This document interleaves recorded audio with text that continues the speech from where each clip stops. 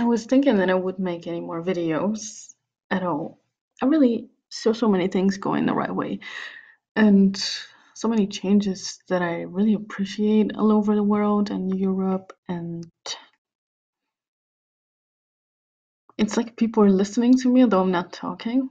And I'm not talking much on this YouTube channel or anywhere, but I feel like I'm sending waves to the world and the world is receiving them. And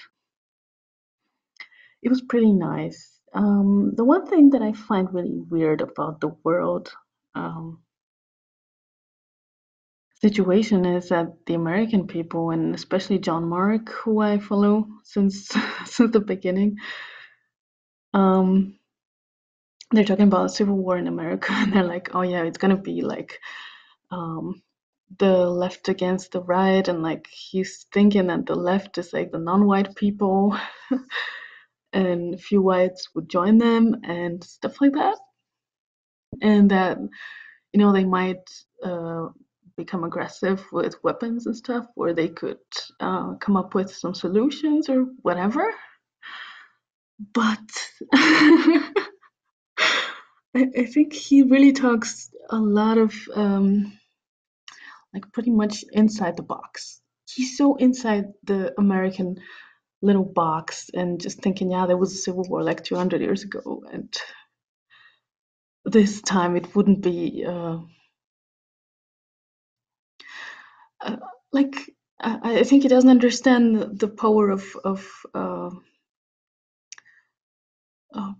people's mobility, international mobility. Why does he think that nobody's going to come into America in the middle of a civil war, in the middle of looting, in the middle of suspended NATO? Because it would be a suspended NATO if there's a civil war.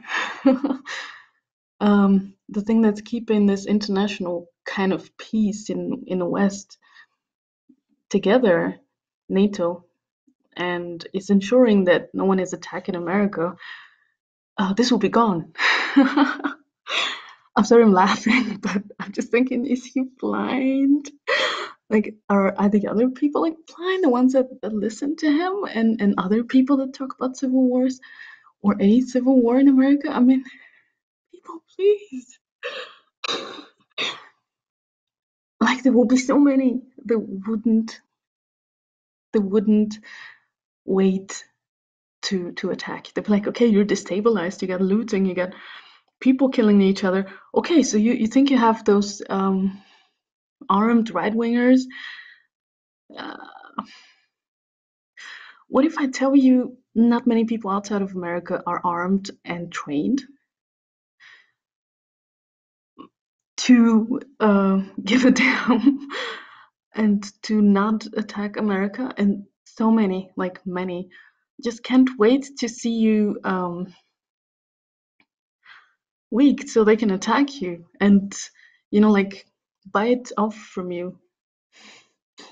I'm just I think it should be considered, and I think it's a big deal, and it's not going to be just some sort of a closed-in America and people would just inside have a civil war.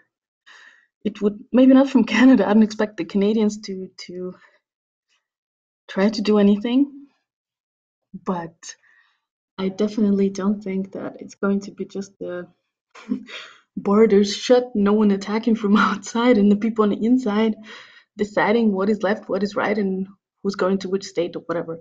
Or if there's going to be states or different countries out of the United States.